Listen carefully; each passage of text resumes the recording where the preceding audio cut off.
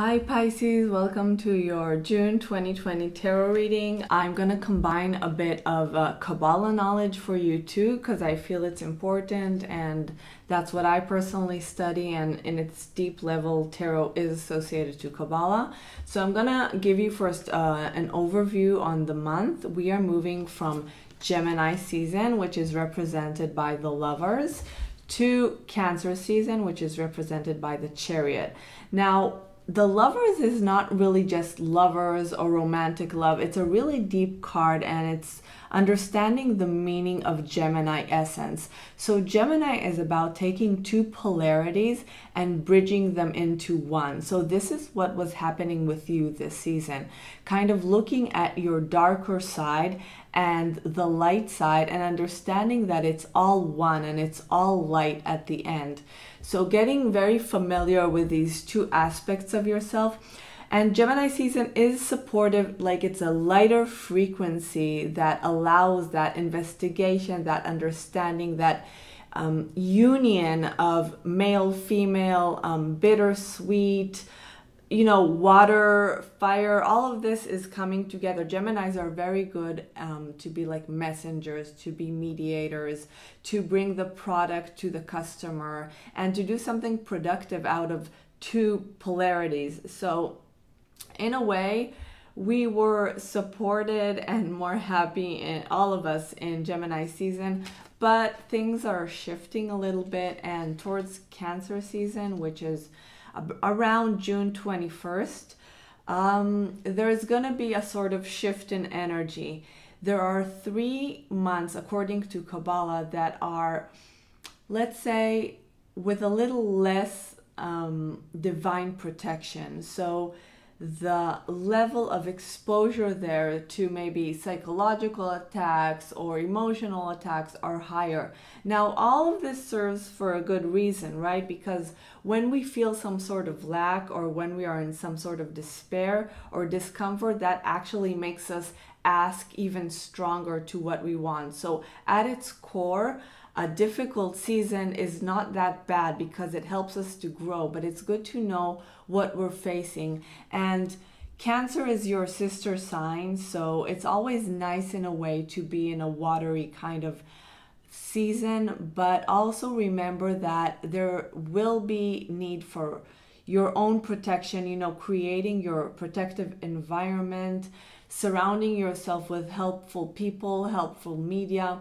So Cancer is a lot about vision and what you are seeing. So if you were used to, let's say, watch videos that are not that beneficial to you, or go to places that can plant images in your mind that are not that divine or helpful. So Cancer season is a lot about blocking that and, in a way, creating safe environments deliberately.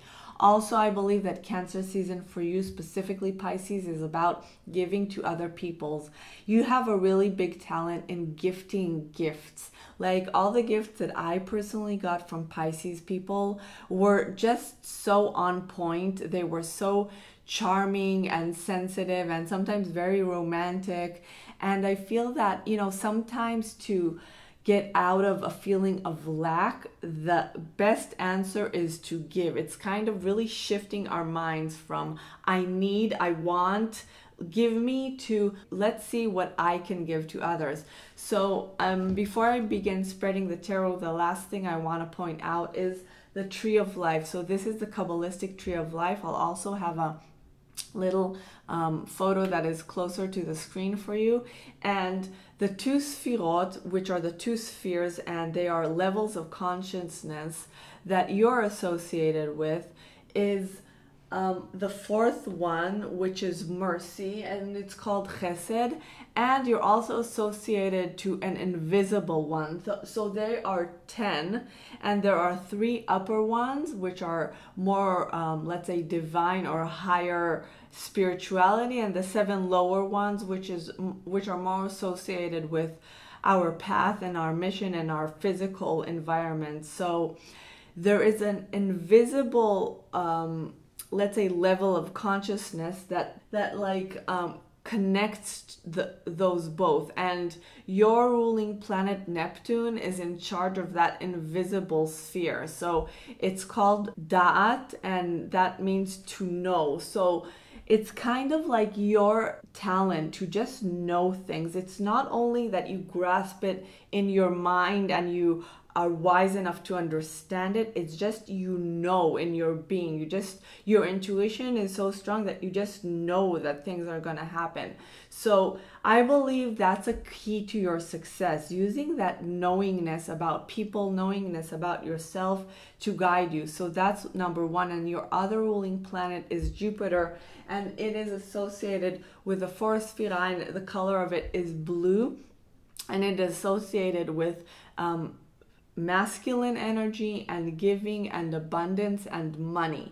So in your core, Pisces, you do have a really big talent with money, and the amount of ideas or abundance that can flow to you is almost unstoppable, or doesn't have any limit. It's limitless.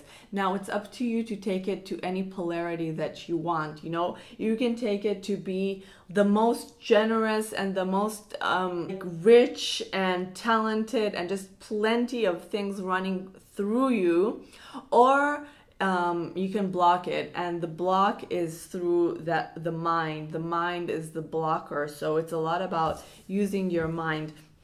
Now I'm going to start shuffling the tarot, and I want to say that I was also getting specifically to you a couple messages about nature.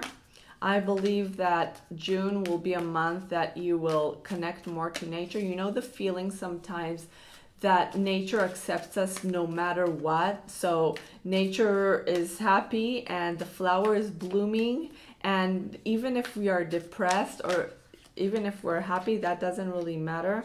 I'm actually gonna take those three. So we're starting with the Two of Wands. Very nice. Crossed by the Four of Wands, so there is some celebration for you happening. And the Fool is your card for me always, the most spiritual card, the person that is going on an adventure. And I believe that you, Pisces, are adventurous in nature. So the Two of Wands here is like an Aries energy. It's the beginning of the beginning. So in June, you will have a renewal of energy, and fire is coming to you, because I see here wands and another wand. So these two are both Aries cards, and Aries is about leadership and about being brave and courageous. You might be seeking for a new house. You might be also celebrating with friends. Something is lighter in you. Something is going much better. Like I said, spending time in nature could do that. Maybe you're growing a new garden, something organic, something that is under the sun. So all of these three are showing me of a level of freedom, a level of happiness, maybe going on a trip, traveling a little bit. Definitely things are starting to go your way, because I know that you did experience some difficult times, but I feel you're kind of over that right now. I want to also talk to you about sex. For the ones of you that believe that sex is a deeper level of connection, the message that I have is that please try to keep that in a high level of purity. I mean, when we have loveless sex, it can actually do the opposite of making us feel good. So when sex is used for the ego or for our personal benefit or something like that, then it kind of can empty us. When sex is used to generate a deeper level of connection to the other person, and it's just an expression of love, an expression of joy, then the result is completely different. So have sex only with people that you feel very, very drawn to, and you know who you're drawn to, like you have that in you. And you know, sometimes being alone or not having sex at all, that's fine too. That is associated in a way to your energy level. Oops. Wow. Page of Pentacles, very nice. So there was good news about money that came to you recently. Oh, wow, 10 of Pentacles, very good. What's going on with you, Pisces? Money is starting to flow to you. Maybe connected to some sort of Sagittarius energy. You might be connecting to many people with different nationalities. Queen of Swords. Could be traveling. Like I said, I do see you walking in nature or taking a trip. I'll take this one, Strength. Taking a trip somewhere. You're having like amazing energy through this reading.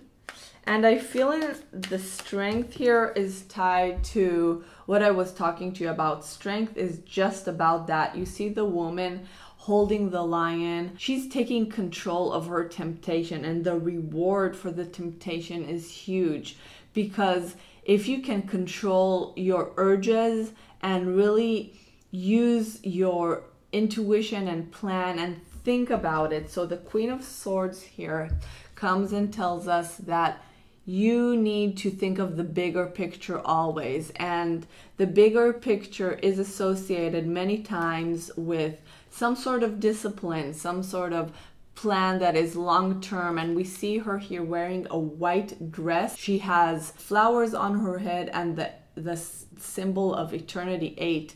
So she, for me, is also about relationships. She looks like the angel Haniel, which is the angel of relationship and is associated to Venus. And the answer to many relationships is knowing how to tame the beast. Tame the beast with not going out at our partner when we actually need to do the inner work. So the Queen of Swords is a wise person, and I do see you, using that clear mindset to help you through temptations that you might have this month, that you might face this month. God will test us during Cancer season. Even though some planets are in retrograde, including Venus, I feel that everything had a brighter and lighter feeling to it. Give and take a few days, of course. We all have our critical days. But June 9th is a day to remember. June 9th is the time that Venus is supposed to reappear. She turned invisible, and June 9th is considered to be a very important day. We have the Four of Pentacles. So I see a lot of Pentacles in your reading. Four of Pentacles and Strength is a very similar energy in knowing how to tame yourself, getting respect from the community. Maybe this is on your mind too, wanting to make an influence on the world. You're hitting the jackpot in some way this month. Okay, last card, Knight of Swords. All right, let's see even closer. I do see some of you having pets, or a pet or a dog, because I do see that also in the Fool, and also you see in the Ten of Pentacles, we see the old man sitting with his dog. So maybe that's also something that you really enjoy to do, being around your pet. And well, the Ten of Pentacles, there's not much more to say about it. It's the money card of the deck. So if you were looking for money, your money is flowing to you, and let it flow, and use your connection to spirituality to help you overcome maybe past hurts. Because the Page of Wands, you see him wearing this shirt and it has the salamanders on it. The salamander is a creature that can survive fire.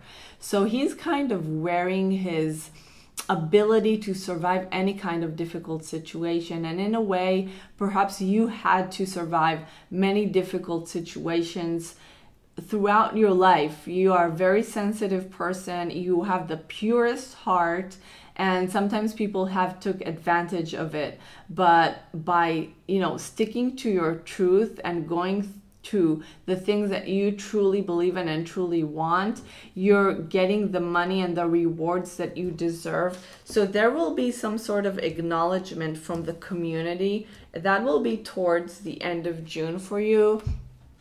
So that's represented by the Four of Pentacles. The Four of Pentacles is a card that doesn't give you the reward straight away. It is giving you the money after the test. So your ability to, let's say, manage your money well, manage your sexuality well, manage your temptations well, will give you respect in your city, in, let's say, a platform that you are part of. But this is an energy that's building, and it's going to grow even stronger because we see the Knight of Swords, which is a Gemini energy, and that's leading you forward. So you're going to get a lot of enthusiasm this month.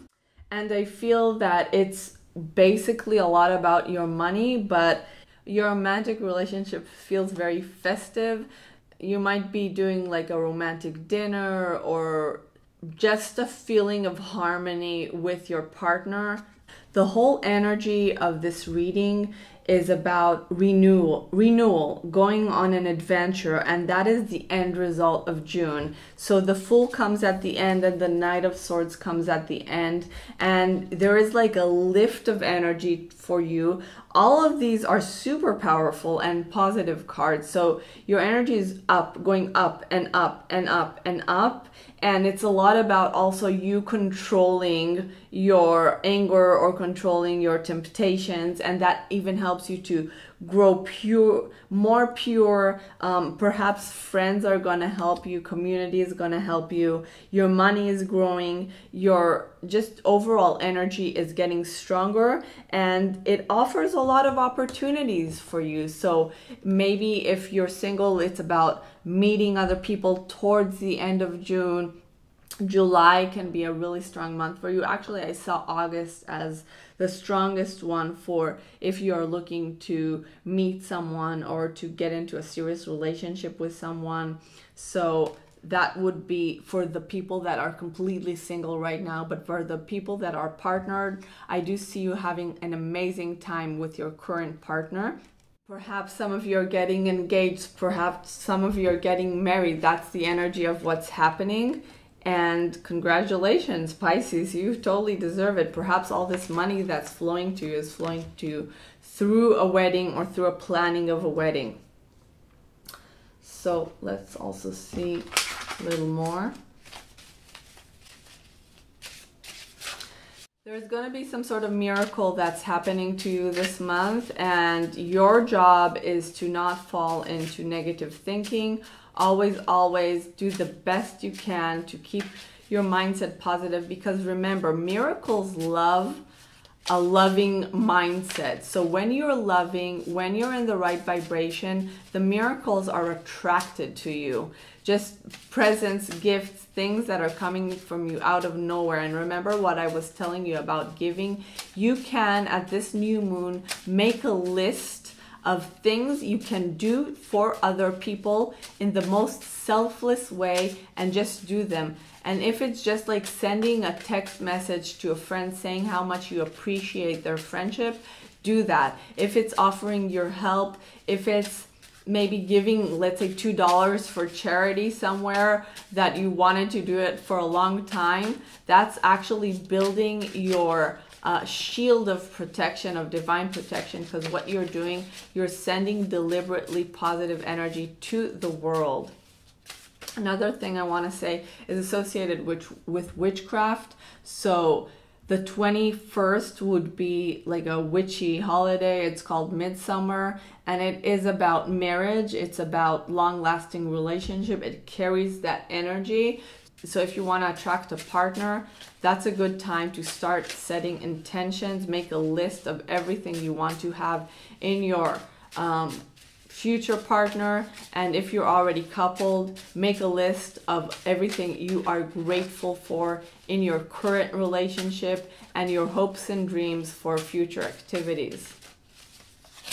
Okay, we have the Cancerians card for you. It says the power of sensitive touch and cuddling. So don't forget that. Give your love, give your physical love and attention to your partner, and maybe take time off to just do things for just your pure pleasure. If you're a girl, don't forget your feminine essence. That means taking care of your body, of your beauty. Don't neglect that ever, and know that that's part of your energy.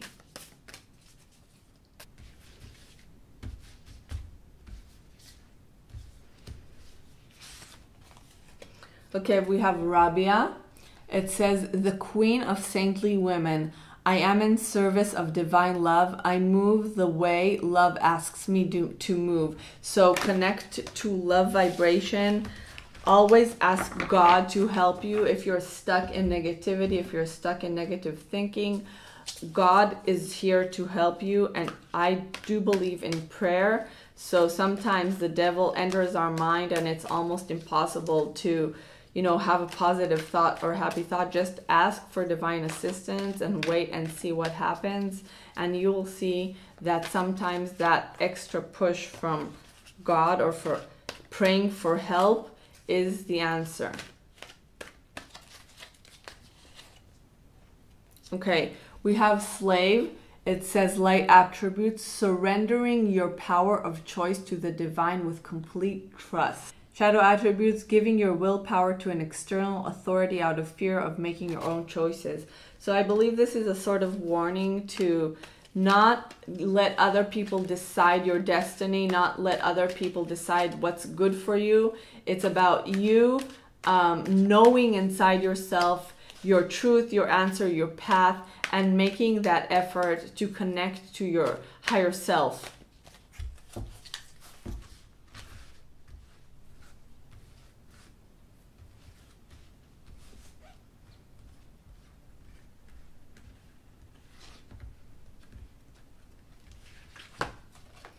Okay, we have addict. It says, helps you recognize and confront addictive behavior. Shadow attributes, compromises integrity and honesty, allows an addictive pattern to have authority over your inner spirit. This for me is about addiction to negative thinking. Like I said, a loving mindset attracts miracles. Pisces, miracles are coming your way. We are generating a different mindset, a different emotional dictionary that's around you, and will get you higher and higher.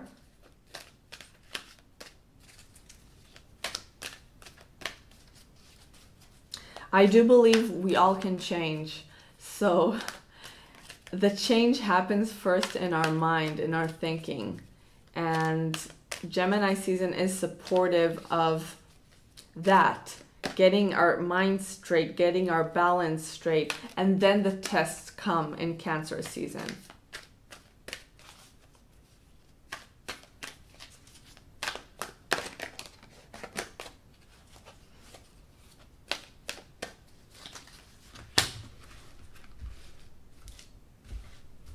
New beginning coming to you, Pisces. Be prepared. Okay, we have relationships. Relationships are just mirror images of your own life. How you feel and treat yourself, as well as how you react and respond to different situations and people around you. Be aware that every relationship is an opportunity for soul growth.